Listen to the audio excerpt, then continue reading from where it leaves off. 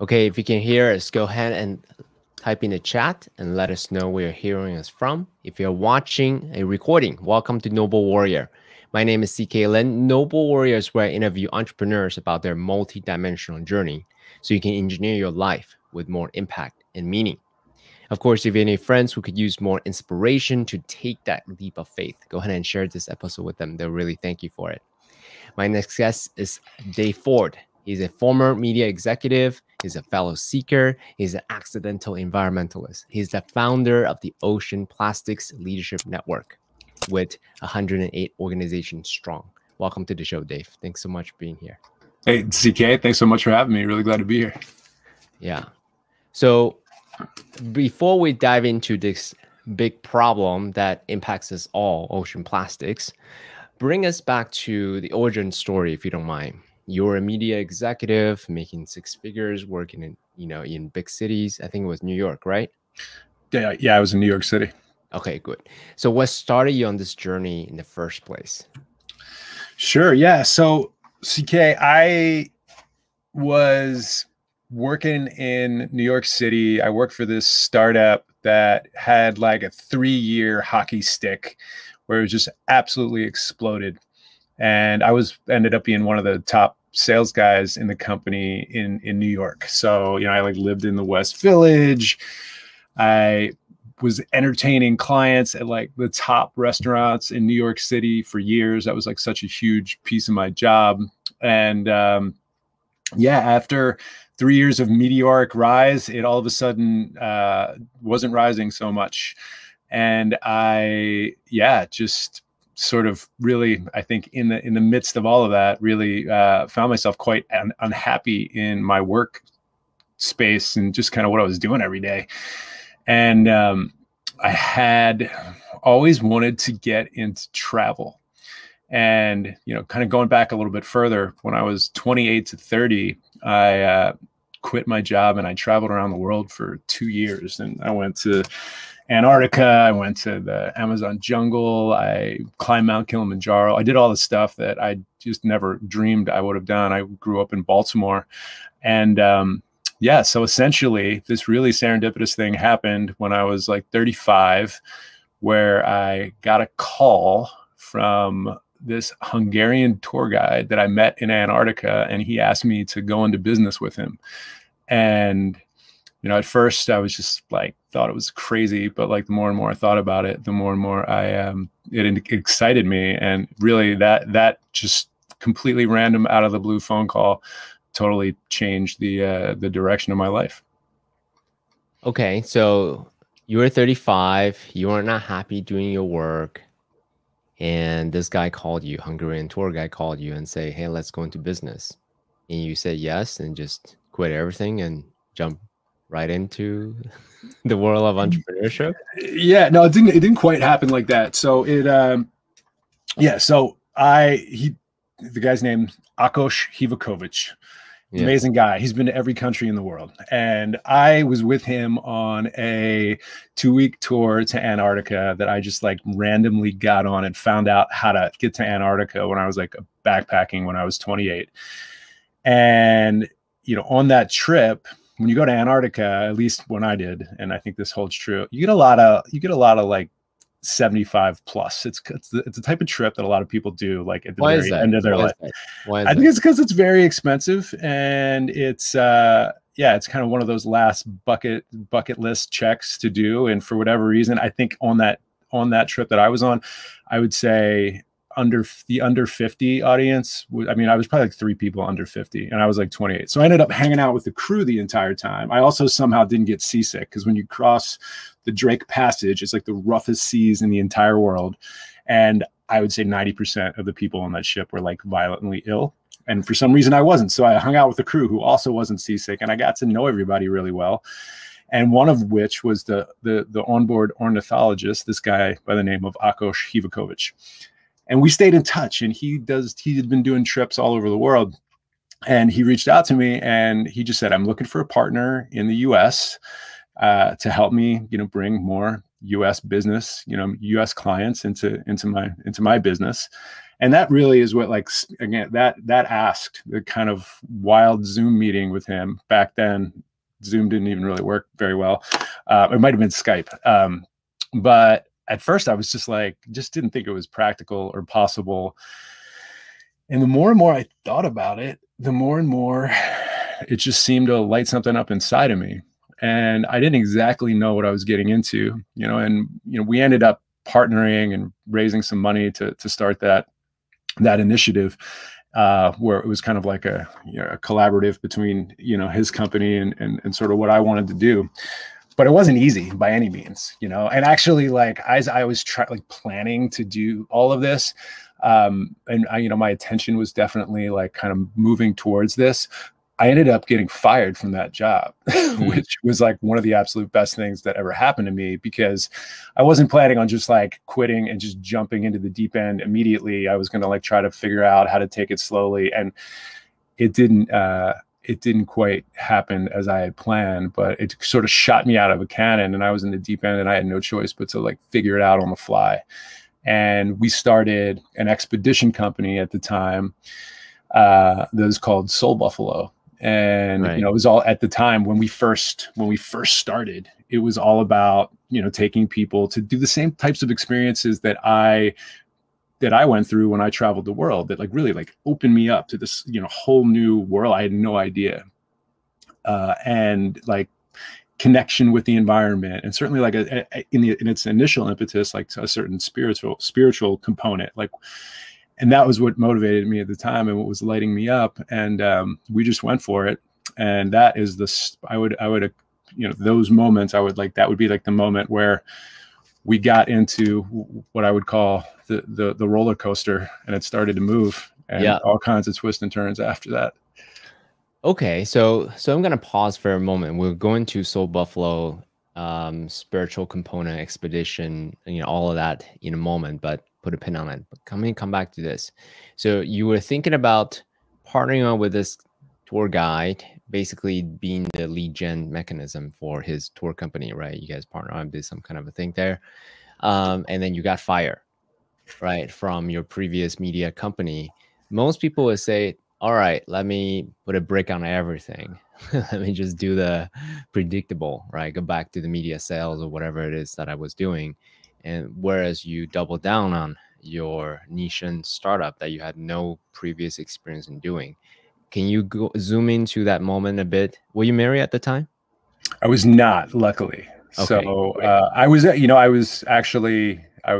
my wife, now wife, and I, we were probably dating for like 6 months at the time, but no kid yet. We weren't married yet. So okay, great. So zoom into that moment.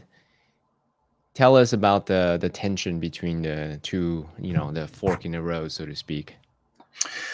Yeah, I mean, just a little backstory on the actual firing. Like, I was one of the first people that got hired in the company. And, you know, when you're in a startup, and I think it was the 25th hire at the time, they started bringing in a significant amount of revenue for the company, you know, your status sort of raises. And like, I think in the inflection point of any business, there becomes a point where process and procedure, you know, sort of, you know, there's the point where the sort of top salespeople in a company sort of like rise it up. And then it gets to a point where process and procedure comes in and really takes over. And the guy, there was a different manager that was hired to manage the New York office, and he came from Google, and he was very process system oriented, and I was not. And it just didn't mesh at all. The vibes were not felt either way.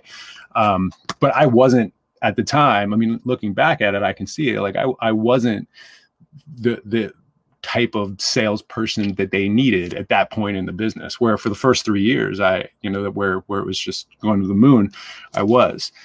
And yeah, I mean, I haven't seen him since that day, but I'd love to shake his hand and thank him for making what was a decision I wouldn't have made. I mean, who knows, you know, at what point I could have maybe jumped off or would have decided, but it definitely accelerated something. So like, when people get fired, you know, I'm always, you know, a big fan, and really almost almost like hold that as like a merit badge, 7 years later. It was really painful at the time, though. I mean, it was really, really painful at the time.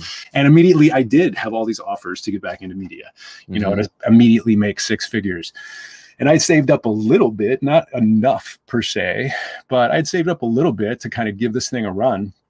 And my wife, my fiance at the time, but like she was very supportive, and we were able to raise some money from friends and family to really allow me to jump in full time as well. So it was like definitely a convergence of star alignment that allowed that all to take place. And it was really exciting. Yeah, but I had no idea what I was doing. I've never worked in travel, or I've experienced the output of travel, but like the heavy logistics component was wild. And it turned out like the deep end that I jumped into wasn't the deep end that I thought it was. It was the company that, in his expertise, while I knew what a huge piece of his business was, which was actually wildlife photography. And I don't have any photography experience. Been on a lot of amazing wildlife trips, but I don't know if now's a good time to tell you about the first trip I took after we bought the company to Kamchatka in the Russian Far East. Where I do want to hear about it, if you don't mind. It's again, put another pin on it. But the reason why I wanted to go into the grappling part of it is this. A lot of people want to explore their multi-dimensional aspect of it. Some people feel called to do something. They have this big ideas that have been thinking about it and sitting on for a long time, but yet, because of this primal instinct, for survival and so forth, very, I would say, small percentage of people who take that leap, right? Hence why I wanted to go into those moments when you're grappling, how you're thinking about the risk and reward. And then really this yearning to create something of your own. Does that make sense? So is there anything else you wanted to share, that maybe a mental model, maybe a tool, maybe a book, maybe some of the spiritual journeys you've taken on, and really help you say, nope, this is the path I'm going to take on, even though on the outside it seemed very risky? I'd say, CK, that for me, I went through such a transformative experience when I traveled for those 2 years that I developed parts of myself that I just didn't even know existed, like the fact that I like to mountain climb and hike. And yeah, I went into the Amazon jungle and I met this incredible shaman, and I had this very spiritual plant medicine experience. This was when I was 28, like 14 years ago. With great, let's go into more of that, because on this podcast we talk a lot about plant medicine, ayahuasca, things like that. So let's go into that, if you don't mind. You got it. All right. Yeah. So I was in Bolivia, and I'd heard about ayahuasca, and it was really, it was 14 years ago. So a lot of people it wasn't in the zeitgeist. It wasn't something people knew a lot about. And I found, someone told me about a healer, a shaman that I should seek out in this little small town in Bolivia called Brunabaque. I was in La Paz. It was just sort of a chance happened to be going there. So I went and I found this guy who, just incredible healer. And, took me out into the jungle with some friends that I was traveling with at the time. And that experience absolutely, completely, I would say, like on a real level, like helped me kind of heal up some holes that I had in my life, and really and really opened me up to this, to the idea of spirituality in a different way. So I was able through that experience to totally, access, I think, just like a different part of myself and a different understanding about myself. I'll do a quick share. Maybe you can go a little bit more nuanced, if you don't mind. Sure. So before my first journey with plant medicine, I was very much, trained as an academic scientist, an engineer. If I can't measure it, it doesn't exist. Very materialist, reductionist kind of a guy, right? And anything beyond scientific data, I just didn't understand, or I dismissed it altogether. Then I had this very mystical experience and then I'm like, oh my God, you know, open my eyes to this whole new world, whole new realm.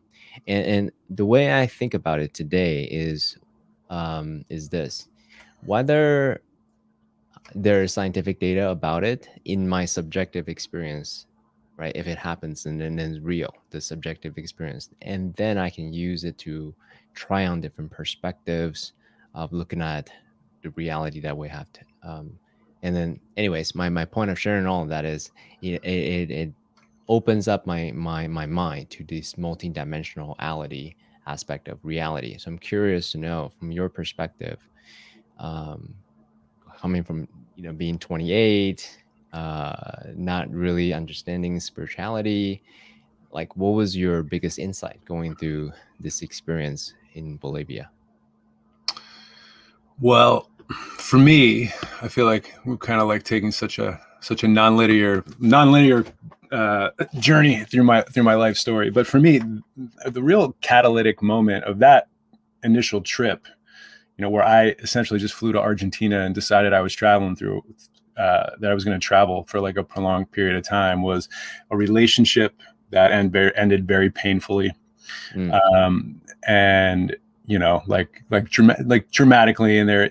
I don't want to really get into the details, but it was, you know, just, it was extremely painful end of a relationship, I would say. And then also, you know, at the time I was working in radio, of all things, and radio was just that was right when satellite was coming on board and the iPod, and all of a sudden, like radio, this like behemoth industry was just getting shattered. So it was a very painful place to work at that time. So it was an interesting little cycle, because the same thing happened again in some degree when I was 35, right? Like these like circular patterns that happened.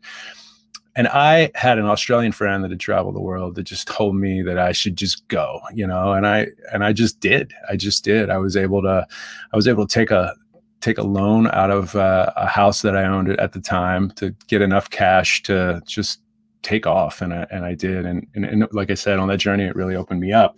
But even after all these incredible experiences and all these hikes and going to Antarctica or whatever, I was still just carrying around a lot of pain.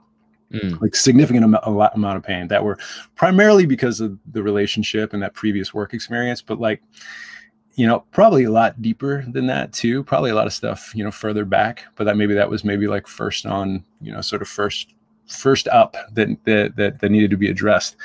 And the first layer. Yeah, it was absolutely the first layer. And when I went into that experience in the Bolivian Amazon, that was my clear intention, was really like to heal up, you know, this pain that I was carrying around when I should have just been, you know, on all accounts, just like having the time of my life. So, and when I did that experience, it was, you know, and connected with that specific medicine.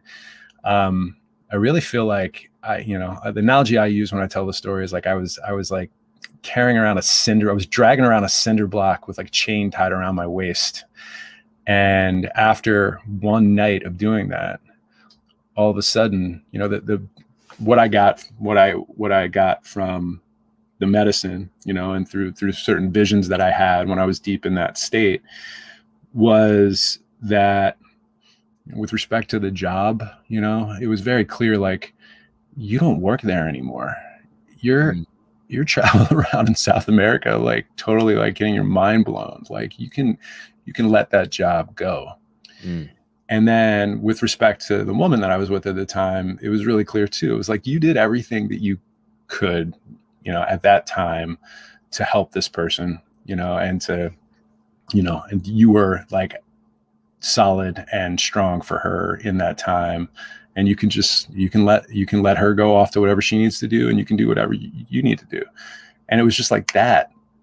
It was gone. Those two elements, you know, that cinder block was cut, which certainly allowed me to enjoy the rest of my trip in a deeper way. But like, it also, just really, really connected me with nature, I think, in a deeper way. Like all the hiking and everything that I had experienced just connected me with the earth in a deeper way.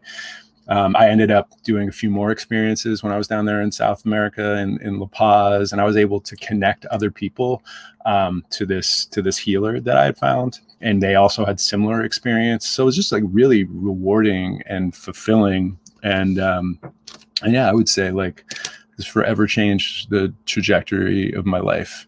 And certainly like when you start to think about like what I wanted to recreate when I started the travel company, this initial travel company that turned into so much more, was just this vehicle to help people grow through these travel experiences like I had gone through. I mean, so I think that was like what my initial inspiration, and where initially I found so much meaning, and initially why I was ready to take such a huge risk, because I had just felt such a pronounced effect, positive, powerful effect on my being through that decision to go traveling around the world. I love that. There's so many things I can go into. When you say being, can you just clarify what that means for you? I know it's a very loaded question, but yeah, take it however deep you want to take it. I would say, yeah, just like, you know, on a deeper level, you know, like the full consciousness, subconscious, you know, just like who I am, you know, and what I'm here to do in the world. I feel like I just got clarity, like through that trip, you know, on some level, like who I am and what I'm here to do. Yeah. I so appreciate you sharing your story, because the way I think about this, you know, the way you describe your 2-year expedition, right, and traveling to Antarctica, the Amazon, Chile, trekking, mountain climbing all over the world. I have friends who live that lifestyle today, right, after they have retired, and they're just going from peak experience to peak experience. I'm like, oh, that sounds awesome, right? And then a huge part of the ayahuasca experience is the internal peak experiences, because we get to self-excavate to the depth of who we really are, right? From first layer to second layer, you just keeps going deeper and deeper, really on the quest of defining who we are as spiritual beings living a human life. Yeah. So I love the combination of the inside out approach and the outside in approach that you took, right? Doing ayahuasca while you're doing the the expedition, right? So having done that for yourself and also for others, you recommend that to do both at the same time. Yeah, you know, I think it's a very personal decision, and I think it's the kind of thing that individuals should do a significant amount of research on. And I think that, you know, I got lucky. I had a personal recommendation from somebody that I didn't know very well, and I trusted the universe, and it worked out. But I really think like a great deal of homework needs to be done before you decide to, you know, to make sure you understand exactly what you're getting into with that specific medicine, because it's definitely not for everybody. There's definitely there's definitely lots of contraindications in certain situations that just need to be taken in advance. But yes, if after doing that research, it's something that calls you, I absolutely believe that it's really, really powerful, and that coupling it with experience was certainly how it happened for me, and worked out really well. Okay, so you had your personal series of peak experiences, from expedition to ayahuasca journeys, series of them. Well, before we go into the company side, you want to highlight maybe a few expedition peak experiences, because you have mentioned in Antarctica and the Amazon and Chile. That just sounds awesome already. So is there anything that you wanted to highlight, maybe bring us into the movies of your mind? Sure. Well, in that trip from 28 to 30, Yeah. you know, I wasn't this active nature guy at all. I mean, so I really learned to trek on that hike and to get into hiking, and eventually got into like very basic mountaineering. But I was in Patagonia, Chile, at this park called Torres del Paine, which is all the way down at the tip of South America. It's beautiful.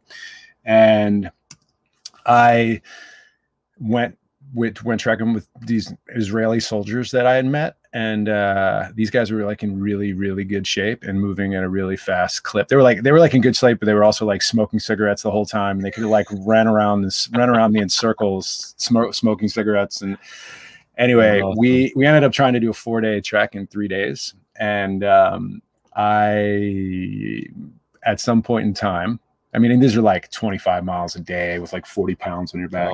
At some point in time, we thought we got lost. I was way overexerted.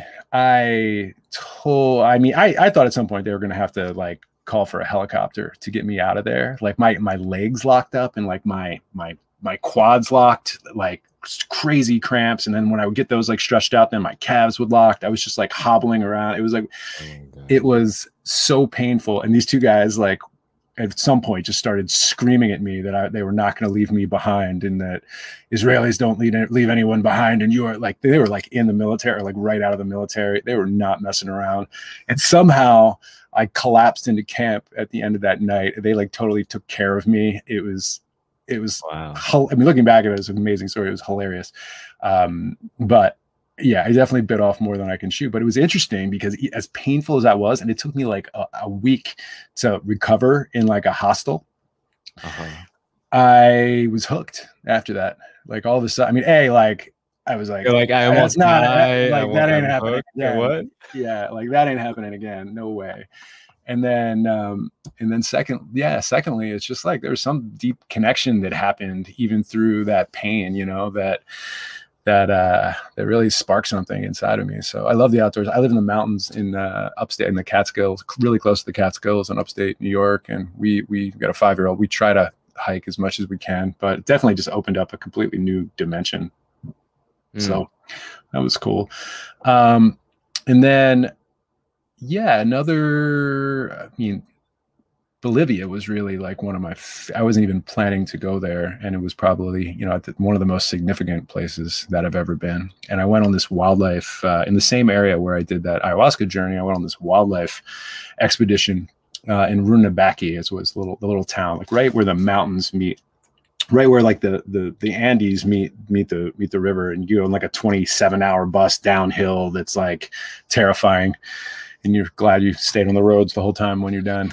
And you take these little canoe boats out into this like swampy sort of pampas area where there's like pink river dolphins and these amazing, like the wildlife is just insane. Like the capybaras, and you're swimming in the same water where there's all these caiman around and parrots and toucans. And I mean, just like you felt like you're in the Garden of Eden, or that's what the Garden of Eden should look like, and swimming with pink river dolphins. And I think that was like where I first got like connected to this, like, you know, on a deeper level, the wildlife conservation piece that became a big part of my work when we first started Soul Buffalo.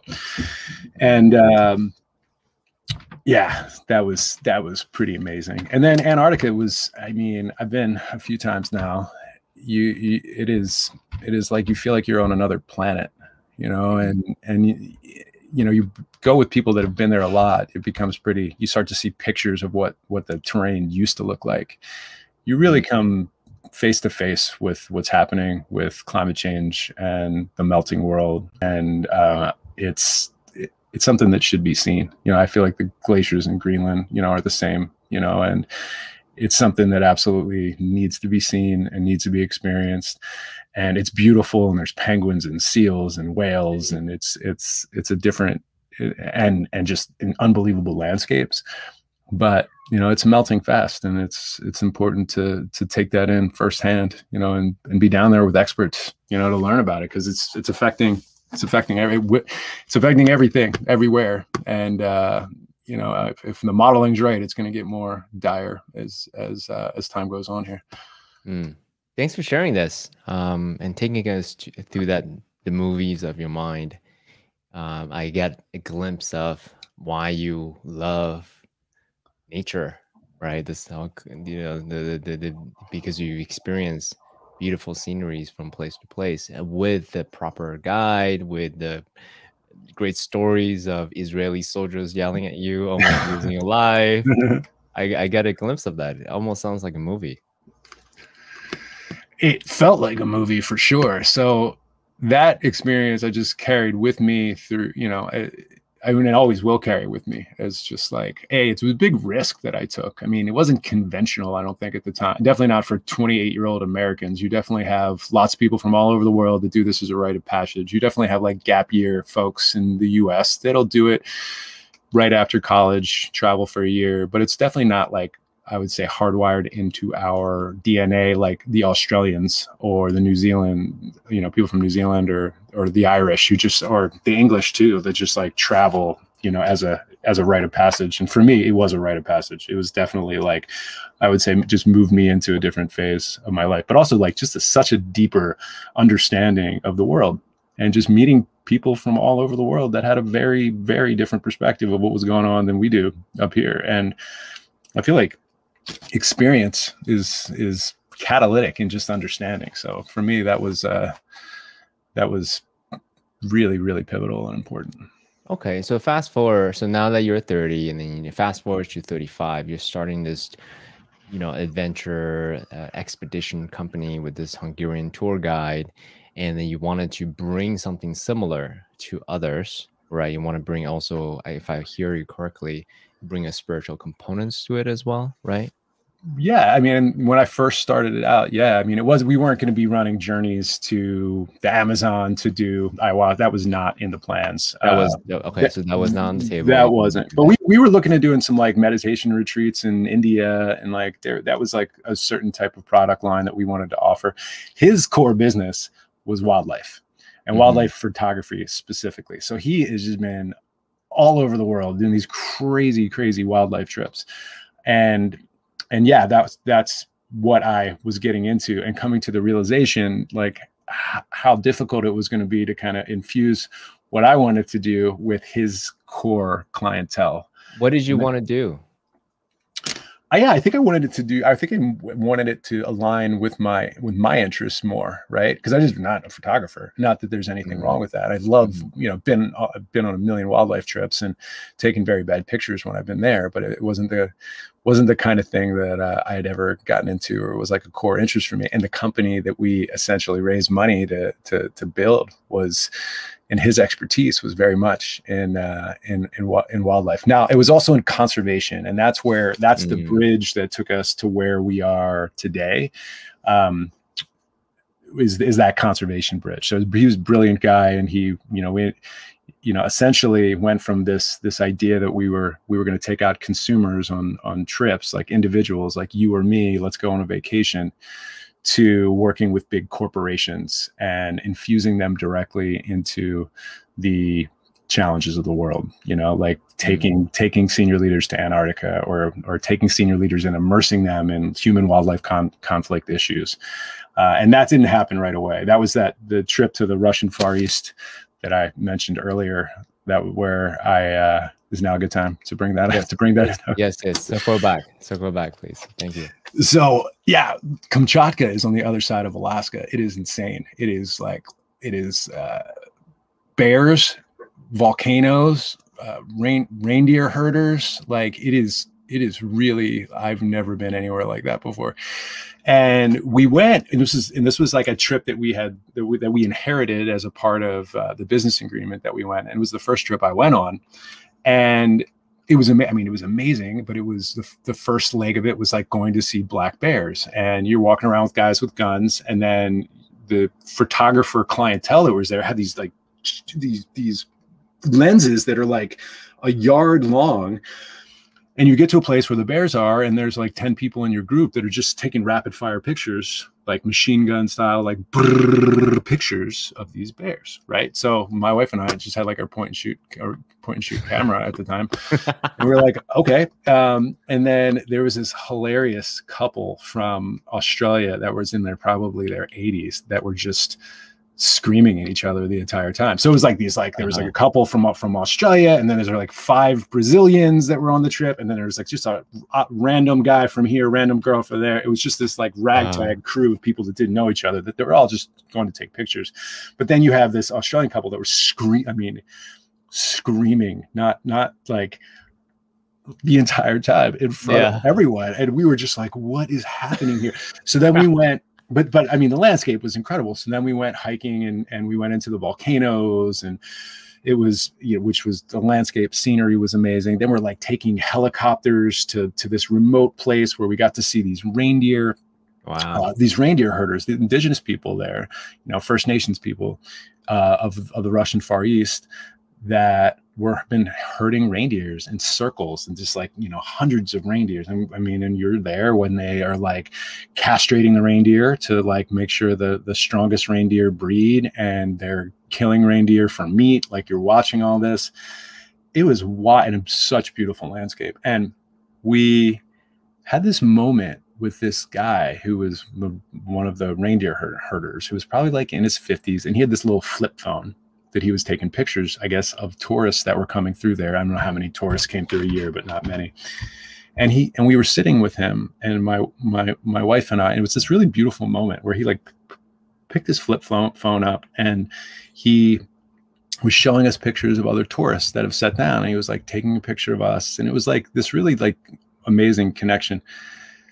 And then just as that was happening, the 80-year-old Australian woman started taking pictures. Like, I mean, she was probably 3 yards from us, like right in our face with her giant camera, started taking machine gun pictures of us sitting here with this guy, and just like totally ruined the moment. Totally, like, it was like, again, it was like, you know, and I remember being in the tent with my wife that night, my now wife that night. And I was just like, I don't know if this model's going to work. and it was like, it was after being on that trip that we realized that, you know, we have to really like take a look at what exactly we have here and figure out how to maximize it. And I had all this corporate experience, and we started working with some of the biggest corporations in the world. And we, you know, and it really, I would say we took it to about the bottom of the ninth inning, and we didn't have a lot of money left from that initial investment. And like literally, like, if it would have been a month later, at this time I had a 2-month-old baby, and we closed a deal to take a C-suite group from like one of the biggest energy companies in the world to Antarctica, 30, 40 of their leaders. And that is what really like started what we the next phase was, like the next big pivot of us working with senior leaders and taking and doing like experiential deep dives in challenges of the world, and like totally shift the trajectory. And we just never would have seen that in a million years. I mean, it was just like, that was the roller coaster analogy I let, it was like, we wouldn't have been in the deep end. We would have never discovered it, Yeah. So let me ask you this question, because what you describe is common in terms of, hey, I took a big risk. My spouse was supportive at the time, and then we, you did a Hail Mary, Hallelujah type play, and then it worked out, right? And it shown at the end, sort of, the light at the end of the tunnel, so to speak. But in that moment, right, when you said about a month later it wouldn't have worked out, you would have to close everything down. You had the 2-month-old baby at the time, married already. How did you keep going? What kept you going in spite of all the challenges and difficulties, and then as in startup people say, the lack of positive feedback loop, so to speak? Well, so this big deal was in the pipeline, right? And there was also a secondary trip that this company booked with us. We're on like NDA from 4 years ago. I wish I could say who it was, but a big Fortune 50 energy company that, and not one of the big oil and gas conglomerates anyway, but so we had like this Zimbabwe trip also booked, and things were like lining up, and it was like a random introduction how we got in there. It was like a friend of a friend introduced us to a C-suite sort of education and leadership component, and it was like the timing was right, the budgets were right, there was something that was like on their list to do. It was like they wanted to do in a quick time period. It was like all these components, and it was sitting there like, as in the pipeline, for lack of a better way to put it, and it was going to make or break this relationship with this company. And I remember calling a friend of mine, a really dear friend that I've known for forever. And I just said, I don't know what's going to happen with this deal. I don't have any idea, but whatever happens, we're going to keep going. Like, we're going to make this work. And whether it happens or whether it doesn't happen, it doesn't happen. This trip to Antarctica and this trip to Zimbabwe, we're going to figure out a way to make this thing work. Right. So what's the resolve? Like, yeah, what was yeah.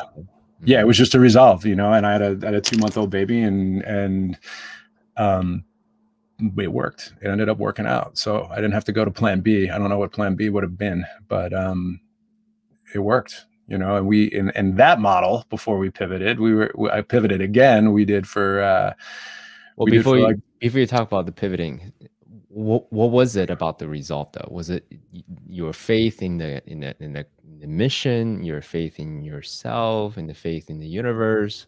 Like, what was the source of the resolve? At the time, I was reading Ryan Holiday's "The Obstacle Is a Way" like over and over and over again. I don't know if you know that book. It's all about stoicism. So Ryan Holiday, I actually tried to book him personally to go on that trip with us, but I just kept reading "The Obstacle Is the Way" and just really was just trying to shift my personal philosophy to like, okay, something bad happens, like that's actually a good thing. Just like when I got fired, right? Total obstacle is the way. Like, that was at the time incredibly painful, but it turned out to be this like catalytic force in my life. So I was just working off of that. I was working off of that philosophy and like really getting into stoicism and really like understanding, the nuances of that, and just trying to look at whatever life was throwing at me as a fuel for growth or like a good thing. And one of the interesting things, and what I remember from that book, was like Thomas Edison, and his lab burned down in like in the 20s or late teens or whatever. And he remembered, and they tell a story about how he like gathered his whole family and like took them to see this like multifaceted chemical lab on fire because it was all these different colors. And he was just like not phased at all. Like, we're going to come back stronger for this. Like, whatever's happening here is going to propel us forward. And it did, and it's just like so many stories out there about that. So I would say that like learning deeply about stoicism has helped my entrepreneurial journey significantly. And that's where I was right then. And like in that December of, it was 2017, maybe. Yeah. Would you call yourself a practitioner of stoicism? Like, is that the sort of the core of your operating system, your core belief? I would say it's definitely mental model that I go back to significantly, and it's like in the toolbox for sure. Well, the reason I ask is because stoicism is very I don't know if you ever studied spiral dynamics, but anyways, so there's like different levels of consciousness, right? So I was curious, given your psycho-spiritual experiences, spiritual journeys with ayahuasca, if that, sort of how you think about your place in the greater universe, so to speak. I haven't studied spiral dynamics. Give me a little bit more on that. Sure. So Down Back wrote came up with an interesting model called spiral dynamics. Essentially, it talked about the come from place of consciousness. So there's different levels in hierarchies. You have the tribal, and then you have sorry, let me backtrack. You have a color red. It's all about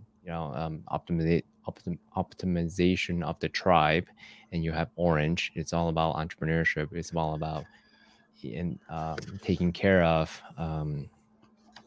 sort of the self, right? The egoic self, the egoic expression, like thy will be done, so to speak. Then you have color blue. It's all about sort of like law, right? Rules and regulations. And then you have color green. It's all about the collective whole, right? So environmentalism sort of came out of that idea. Then you have I think after that is orange. Sorry, after that is gold. It's all about the optimization of the entire system. and then you have teal, and then you have other colors. Not a huge practitioner in that, but I find that to be a really interesting mental model when I think about the come from place in terms of coming up with new and interesting ideas and path and innovations and solutions. So anyways, it's a book I recommend. Yeah, I want to check that out. It sounds fascinating. Fellow seekers. But let's actually go back to you. So now you are taking executives from energy companies to share with them, take on different expeditions in a beautiful environment. Can you share with us a little bit environmental issues, climate change issues? It's such a big thing that impacts us all, but it's so remote, so to speak. We don't see it every day. Therefore, when it's out of sight, it's out of mind. So I'm curious to know, how do you inspire them to care about something that's may not necessarily be in their everyday life? I think the experience directly is really fundamental and really important. And we're working on a thesis right now that's with my current work. I guess we'll get there. So we'll put another flag in the ground around this, but around environmental intelligence, and about how there's components like experiential being like a big piece of it, is like how you can connect on an emotional level with any of these big environmental challenges, right? So like walking on a beach covered with plastic in the developing country, or seeing rivers, totally, covered deeply in plastic, or being in Antarctica and understanding, that this giant, hillside that you're seeing used to be a glacier, hundreds of feet high.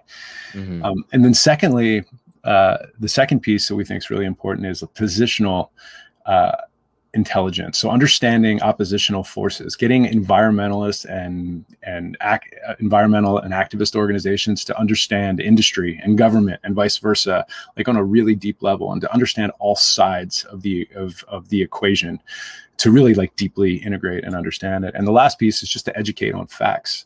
So when you're in Antarctica and you're teaching about climate change, you're going to retain it, in a deeper way, and understanding the basic facts inside of an organization are really important, right? Like, because facts are always changing. There's a half-life to facts. We used to think, when we were kids, they used to think dinosaurs were green and slow, and now we know they're like multicolored, and a lot of them came from birds, and it's like totally different ballgame than what we were taught. The facts have changed.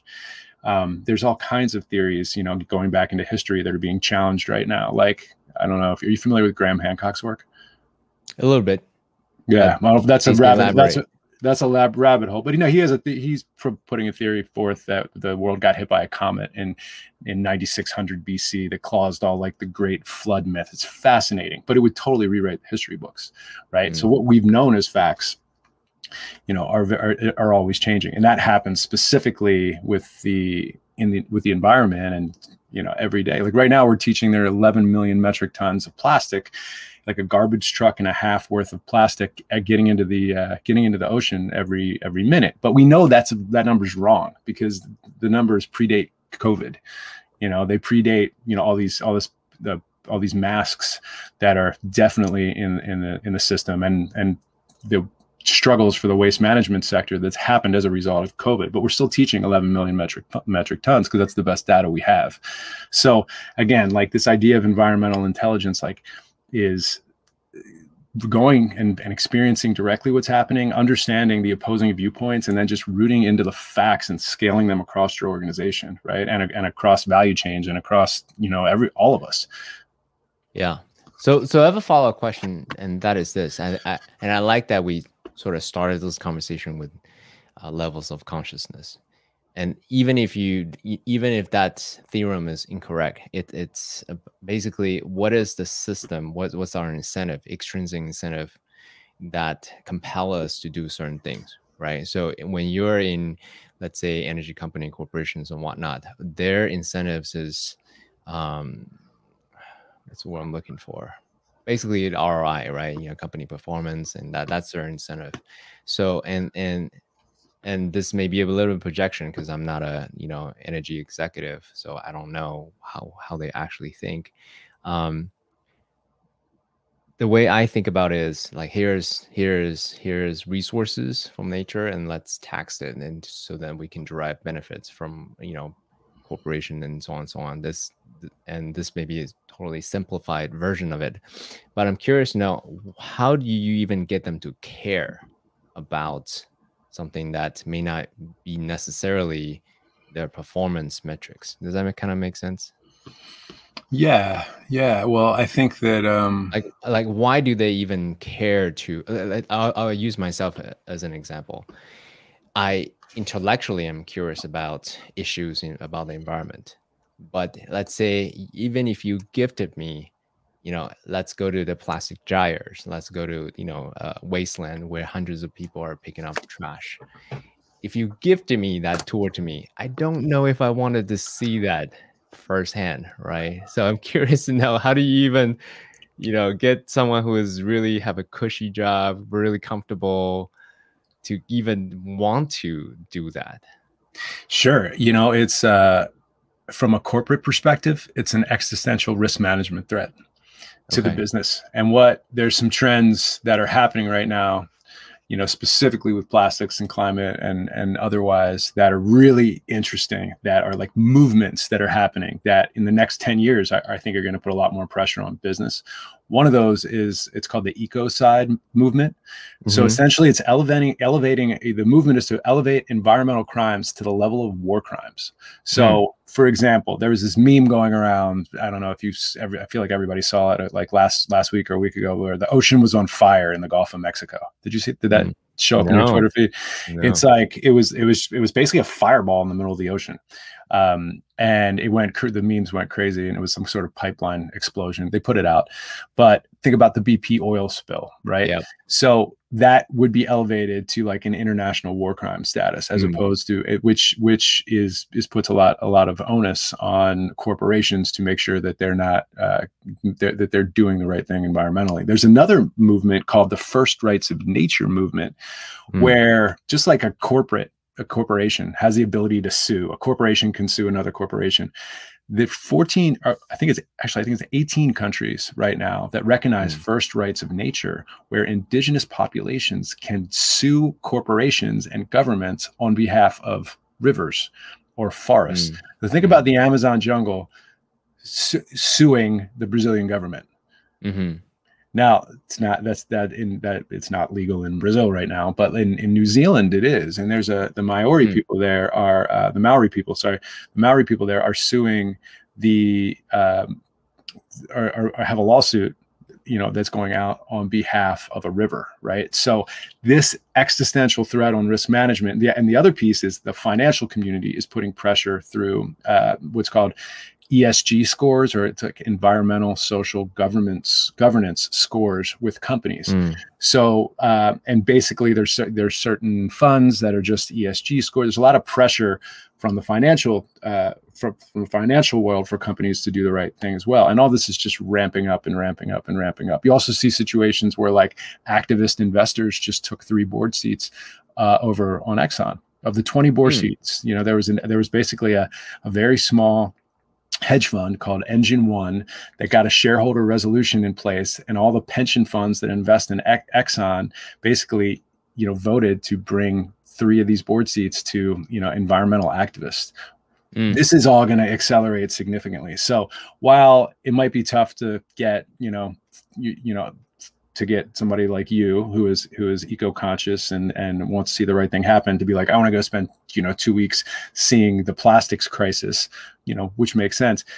The executives at these companies need to, they absolutely because they need, especially if their product is floating around in the ocean or on these rivers, because it's an existential risk management threat that's only going to get more important and more pronounced as time goes on. So yeah, that's where it gets, and I should say too, the way, so we did these trips for years, and I was in India with the same company actually. And after an expedition we did in southern India that was about tigers and elephants fighting with people, I did a 1-day waste tour in Delhi, and I saw this landfill called the Ghazipur landfill. I was with these university professors, and it was this giant mountain inside of town. And for me, I'd never seen anything like this before. That was half on fire, that was smoking, and the other half was like hundreds of people picking trash, out of this landfill. And meanwhile, it's like there's like a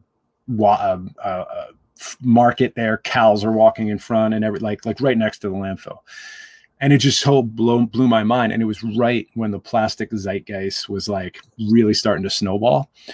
And it was like in that moment, then my partners and I brought the idea back to my partners and I, and we were just like, we gotta do something here. Like, and we basically chartered a ship that was going from Antarctica to the Arctic, because we had all these Antarctica connections. And we ran the first ever we call it the Ocean Plastic Leadership Summit, where we got 165 environmental groups, the companies. We had like 6 CEOs of some of the biggest plastic companies in the world. We had Coca-Cola and Dow Chemical and Greenpeace and the American Chemistry, all these forces that don't normally talk, stuck on a boat together for 4 days in the middle of the Atlantic Gyre, which is the garbage patch, which is where all the microplastics and the plastics spin in circles. There's 5 of them in the world. And we had executives 500 miles off the coast of Bermuda, 2 miles deep, snorkeling and pulling handfuls of waste out. And we had a big consumer packaged goods company find one of their toothbrushes out there, that they were able to take back home. And I mean, it was a powerful, powerful experience. And it really, feeds into that, what I talked about, this idea of experiencing and understanding, the oppositional viewpoints and rooting into facts. We did education. We ran labs on the ship that turned into real initiatives. It just could not have gone better, this expedition. And so then all of a sudden it launched us into the Ocean Plastic Leadership Network, which we're doing today, right? We ended up sunsetting Soul Buffalo to focus on the Ocean Plastic Leadership Network, where we're now 100, as you mentioned at the beginning, 110 organizations dedicated to capacity building through experience and through getting groups to understand each other. So it's just been this another big drop in the roller coaster, and we're just like got our hands up in the air now. It's been pretty wild. Congratulations. That's awesome. I know that you also been featured on Scientific American, right? With the work that you do in terms of thought leadership. So still very early in many more things to come your way, I'm sure. I want to zoom in on the human behavior component just a bit more, if you don't mind. Sure. The second thing that you had talked about, basically bringing people from all sides, right? The activists, the corporations coming together to talk. I love that idea intellectually. However, right, if I am a big energy company that sort of being painted as being demonized for causing all this, and there may be some portion of it to be real, I don't necessarily want to interface with someone who demonizes me, as an example, or the other way around. If I'm an activist, I don't necessarily want to, talk to someone who thinks of me as a anarchist or something like that, right?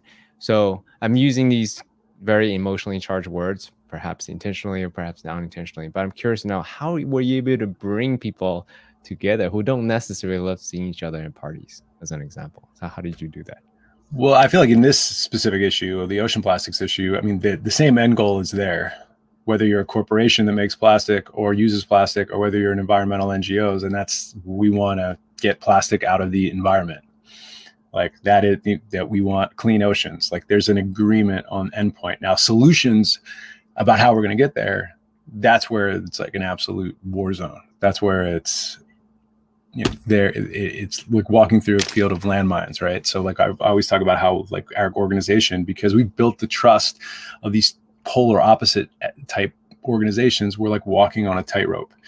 And it is, I think, the fact that we all want the same thing at the end of the day, that makes it easier. And there is something to be said for learning from each other. I mean, the environmental organizations, a lot of the Break Free from Plastic organizations, they're putting significant pressure on these organizations to change their ways, and activating consumers who buy these products to raise awareness. So, there's naturally like I feel like an important opportunity for to come together and have these really tough discussions, just to see where they're aligned and where they're not. And we found a lot of times there's more alignment, there's a lot surprising alignment, and there's also fault lines and places where battles need to be, hard lines in the sand, in some cases obvious, like plastic companies want to continue producing plastic, and they want to figure out how to fix the waste management infrastructure to handle an increased load of plastics coming into the environment as populations are projected to grow significantly in the next 20 years, where organizations that are in the Break Free from Plastic movement, or a lot of the NGOs, want to shut off plastic at the tap, and use alternative materials and like rethink the way our systems work, so that we're like taking a bottle back, a shampoo bottle back, and refilling it, rather than just buying another bottle and another bottle and another bottle and hoping it gets recycled. I mean, I can go really deep about how complicated it all is, but there's different solutions that are sometimes in conflict, but the end goal is the same. It's like, how can we do this? And this really feels like, even as chaotic and complex as this issue is one that can be solved. And it's going to take a significant amount of work and a significant amount of really education and capacity building across every human being on the planet. So you can solve this problem in two ways, obviously more than two ways, but in the overly simplistic sense is help and optimize different paths to agreement, right? The multiple parties coming together and find the most optimal path to that. So curious to know if there's a solution there. There's also obviously a solution that you're focusing on that is more on the education side of things, right? So my understanding, right, correct me if I'm wrong. Actually, you know what? Why don't you articulate it? What is the current iteration of what you're doing? Well, yeah, the current iteration is really around capacity building, right? It's about it's through experience and through positional understanding, and then through education on the basic facts. And we have software that we work with big companies where we can put thousands of employees through like 101s on like, what is climate change? What is ocean plastics? What is deforestation? What is coral reefs? The ESG, financial mechanisms, what is that, and why does that apply to business? What is ecocide, right? Like how you can take these and they can scale from the C-suite to forklift drivers on the factory floor, so that these companies understand what it is. People that work for these companies understand why it's important for their businesses, and that they depend on for their families. There's also like feedback loops where people from the field can come up with great ideas and communicate them back to leaders in their sustainability departments. If there's anything that I would say is like frustrating and encouraging in the same level, is like a lot of these really big companies that are massive only have 2 or 3 people working for them in sustainability, right? And these people are expected to address all of these issues, whether it's packaging, whether it's food waste, whether it's climate and carbon, and the teams are small, and it's frustrating, that is the current state, but we're starting to see a lot of growth in those departments. I was on a company with a big fashion company of 20 people working in sustainability. And I was like, wow, that is incredible. Like you don't hear that where some of the retail companies we work with have 3.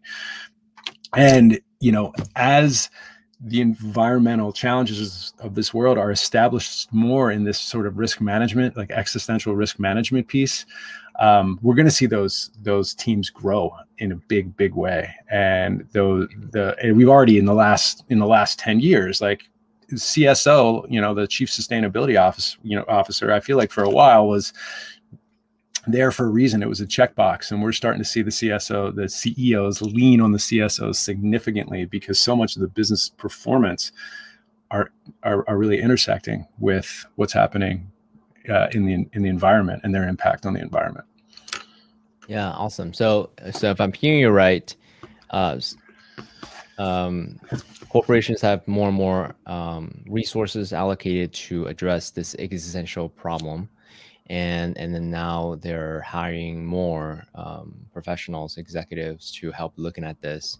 And then you are the media slash education company that's going to help them essentially scale the awareness, the education aspect of all of this, the how, and also how that impacts their business. Is that an accurate recap on what you just said?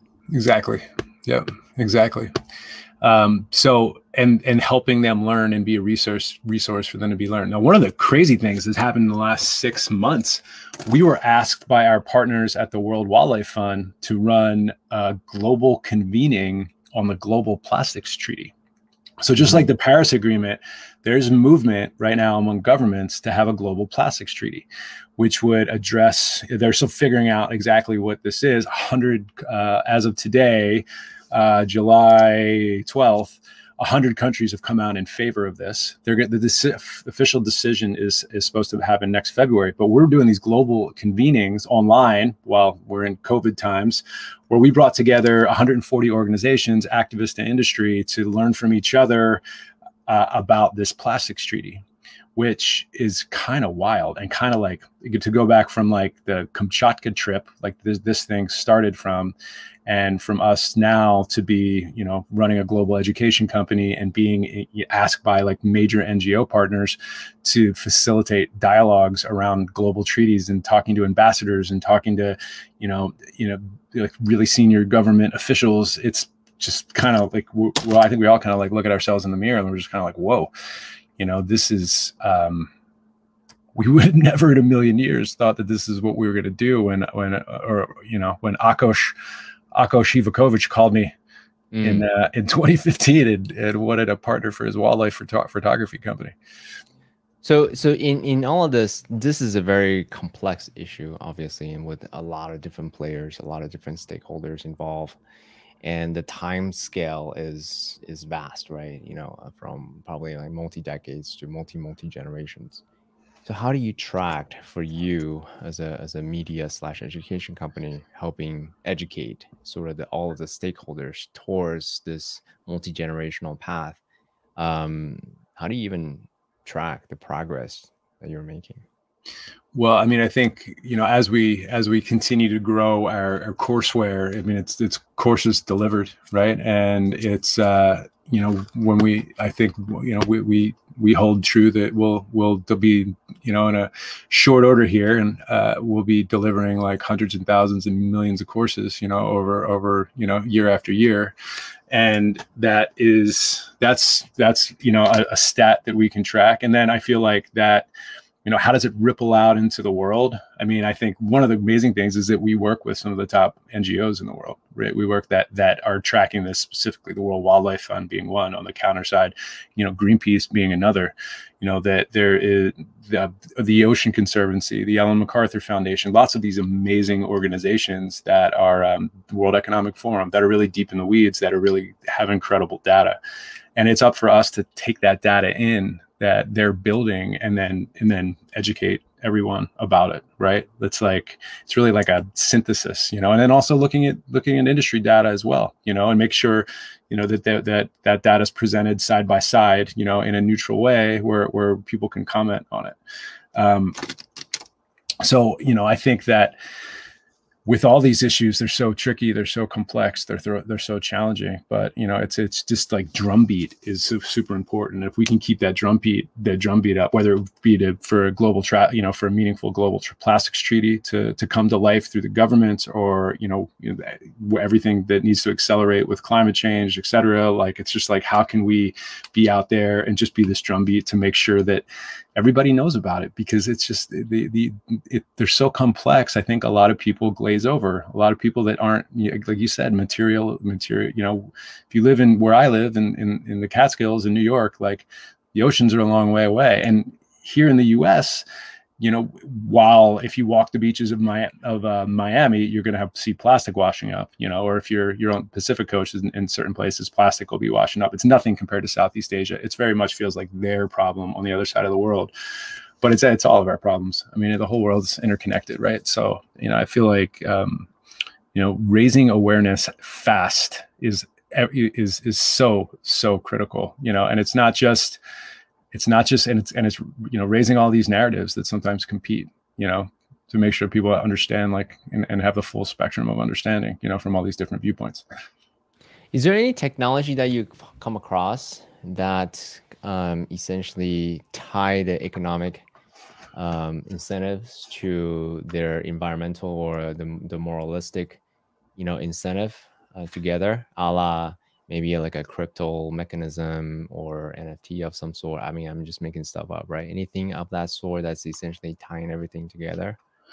So I mean, I wouldn't say it's as you know, as advanced as it should be or will be, but I mean, I think ESG, the best thing we have right now is an ESG score, because it measures environment, it measures social, you know, which would be, you know, diversity and inclusion metrics, and, you know, how companies treat their people, and then governance, like how the actual company governs, right? Like what their CEO to pay ratio is, you know, to the, you know, from the top to the bottom kind of vibe. Like, and those scores, the most important about those scores is that the billions of dollars are being directed, you know, based on those scores. So that's the best thing I think that we have going for us with relation to business and the environment and social issues and everything right now. But, you know, I know there's a lot of, if you hear of anything, let me know, because yeah, for sure. I mean, I'm always interested in how complex issues can be synthesized into something that's simplistic, but that can hide the complexity, can still, you know, there's a singular score or metrics that we can look at and help move the needle along the way. Because even if, for those listeners who isn't, you know, perhaps as passionate about this as Dave or any of the stakeholders there, everyone's on the same space boat, spaceship. So something that impacts all of us. So I think this is something that I would like to see more effort and more innovation and more, you know, the kind of things that you're working on, Dave. So really thank you for sharing your perspective with all of us. Anything that you think I should be asking but I didn't ask? No, spaceship Earth, man. I feel like that's right in the heart. That you're exactly right. I mean, we only have one planet, and the only way we're going to figure this out is together. So, yeah, I'm just really honored to be invited. I feel, I love everything I know about Noble Warrior. So thank you for inviting me on your spaceship. Yeah, absolutely. Well, actually, one last thing I will want to ask. You had said, when you first get that call when you were 35 from this Hungarian tour guide, you had no idea what it would have been, you know, years later, you know, working with ambassadors from different countries and really help brokering really the different players, so then they come to the table and talk about this and bring that bridge builder from players of all shapes and sizes and who may not like each other so much. So knowing what you know now, what would you say to the younger Dave who's grappling with, shouldn't I don't know if this is something I want to do. I don't know if this is even a realm of, you know, exploration I want to jump into. What would you say to the younger Dave listening? I would say that trust, believe, and just realize that, you know, that what you're doing is exactly what you're supposed to be doing, you know, in the spirit of saving a significant amount of stress that I've experienced on that roller coaster. Right. I mean, because that's it. I mean, going back to like the stoicism piece, it's like every bump in the road is what, like, they're so important, you know, they're so, they're so foundational, you know, and I wouldn't change anything that's happened or any of the hard times, you know, because we've learned so much from each of them, and we've discovered these opportunities to like really make a difference through that. Like, you know, my partner is, you know, he ran an education company for 20 years. You know, he was our first investor back when we started the travel company, and he, you know, we didn't know that there was this education void in the middle of all this until we got there. You know, if we weren't swimming around in the deep end, you know, like figuratively and metaphorically, like when we were snorkeling in the middle of the Atlantic Ocean. Like if we weren't doing that, we would have never figured out that like companies need to educate their people about these issues. And it's not only, it's not that they it's not that they need to, it's that they have to, because, you know, it's a serious risk management issue. And if we weren't flapping around out in the ocean for a lot of this and like figuring, you know, and like turning and making really key strategic decisions every step of the way and pivoting 6 times, or I mean, what, 4 times, or however many pivots this has been, we would have never found really what our like unique proposition is, and our unique contribution is what I should say, right? Like this unique, you know, way that we can contribute. So, you know, now as we're growing and really, you know, understanding what it is we do, and what we can provide and how we can be useful, it's incredibly, you know, meaningful work. I mean, it just feels like I'm just so blessed and grateful that I'm able to do this work every day and able to do this and work with the people that I do. And it's not just me. I mean, we have an amazing team that is just like kicking ass every day. And yeah, I mean, I would say to anybody right now, kind of going back to our initial intention around the talk about risk taking, is like, you know, sometimes you just need to jump in, and you need to you need to go, if you have a certain thing that's moving you inside of you, you just need to go for it. And you know, lots of bumps in the road, but you know, the obstacle is the way. With that said, Dave, thanks so much for being here on Noble Warrior, the founder of Ocean Plastics Leadership Network. Check out their work. It's really worthwhile. And like we were talking about earlier, this is the only spaceship that we have. So thank you for doing such an important work, and thank you for sharing your journey, multifactorial, fractionalized journey that you've taken on. That was really beautiful. Thank you. Oh, thank you, CK. I appreciate it, my friend. It really excited to come on, and grateful. Thank you. All right, let's end.